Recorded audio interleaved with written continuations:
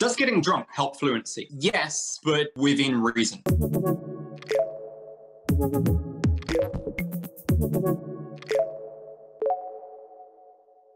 Does getting drunk help fluency? Yes, but within reason. There will be a point where fluency increases after a drink, and then once you reach a tipping point, i.e. you've drunk too much, you will rapidly descend into mumbling mess. Now, having a drink does help with fluency. And the reason it helps with fluency is for exactly the same reason as it helps with social anxiety. Alcohol switches off parts of the brain that block and stand in the way and make us self-sabotage by telling us, no, you're not good enough, better shut up. People are going to think we're stupid. But alcohol is it's actually an anaesthetic, but it suppresses that part of the brain. So you naturally feel more confident and you naturally just go for it, give far less of a shit about your mistakes and focus on the doing of the process rather than on the self-destructive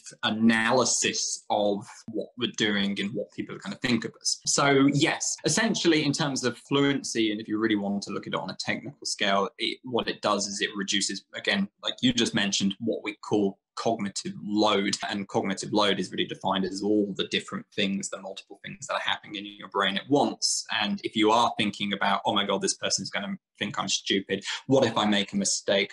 Oh no, what if I get my pronunciation wrong? I can't speak English. I shouldn't be trying to do this. Then that's all in there getting in the way. Remove all of that, and not only you just care less, but you've got less going on in your head to hamper fluency.